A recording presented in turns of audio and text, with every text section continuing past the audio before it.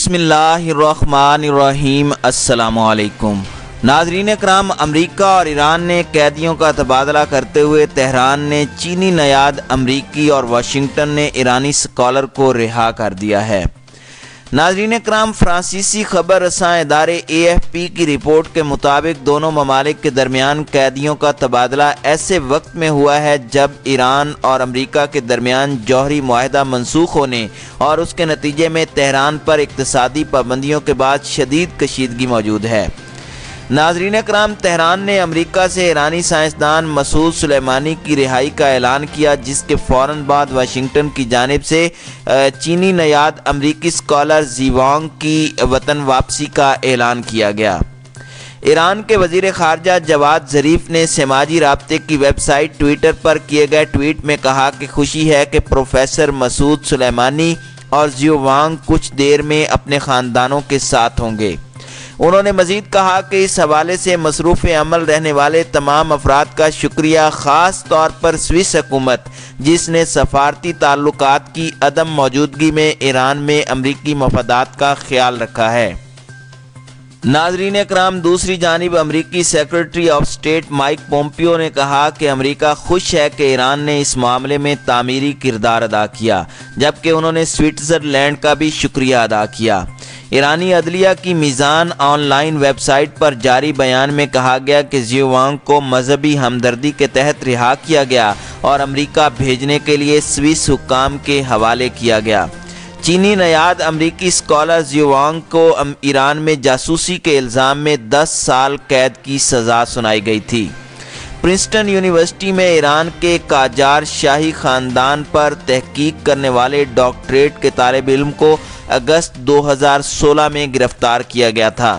ایران کی سرکاری خبر رساں ایجنسی IRNA نے کہا کہ مسعود سلیمانی کو 1 برس کی غیر قانونی حراست کے بعد رہا کر دیا گیا اور سوئٹزرلینڈ میں ایرانی حکام کے حوالے کیا گیا۔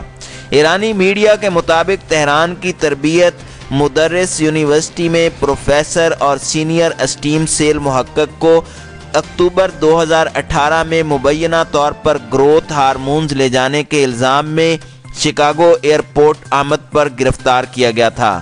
ناظرین اکرام، خیال رہے کہ مئی 2018 میں امریکی صدر ڈونلڈ ٹرمپ کی جانب سے جوہری معاہدے سے دستبردار ہونے کے بعد سے دونوں ممالک کے درمیان کشیدگی میں اضافہ ہوا ہے۔ ناظرین اکرام، ایران اور امریکہ کے درمیان کشیدگی میں اضافے کے بعد گزشتہ ماہ امریکہ نے بحیرہ عرب میں ایرانی خدشات کا سامنا کرنے کے لیے فوجی مشقوں کا آغاز بھی کیا۔ امریکی نیوی کا کہنا تھا کہ خلیج فارس میں غیر ظاہر شدہ ایرانی خدشات کے پیش نظر تعینات فضائی طیاروں سے لیس بحری بیڑے کے ساتھ انہوں نے بحیرہ عرب میں مشقیں شروع کی ہیں۔ ان کا کہنا تھا کہ یہ مشقیں اور تربیت امریکی ابراہم لنکن ایئرکرافٹ کیریئر کے ساتھ امریکی میزین کورپس کے تعاون سے کی گئیں، جو اس بات کا ثبوت ہے کہ امریکہ کسی بھی قسم کے خطرات سے نمٹنے کی صلاحیت رکھتا ہے۔ ان کے مطابق اس مشق میں خلیج فارس میں تعینات امریکی 5th فلیٹ کے 2 گروہوں نے شرکت کی۔ امریکی نیوی کے مطابق 2 روز تک ہونے والی ان مشقوں میں فضا سے فضا میں حملوں کی تربیت کی گئی۔ ناظرین کرام، خیال رہے کہ امریکہ نے رواں ماہ ایران پر نئی معاشی پابندیوں کے فوری بعد مشرق وسطیٰ میں طیارہ بردار جہاز اور B-52 بمبار طیارے بھی تعینات کیے تھے۔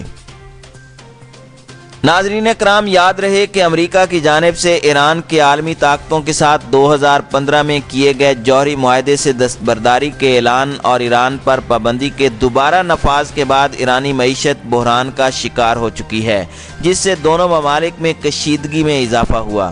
تاہم امریکی صدر ڈونلڈ ٹرمپ نے بیان دیتے ہوئے یہ واضح کیا کہ وہ ایران کے ساتھ جنگ نہیں چاہتے۔ ناظرین کرام، خیال رہے کہ ایران امریکی صدر کے ساتھ کسی قسم کے مذاکرات کی تجویز کو مسترد کر چکا ہے اور اس سلسلے میں ایرانی وزیر خارجہ جواد ظریف کا کہنا تھا کہ امریکی جارحیت ناقابل قبول ہے۔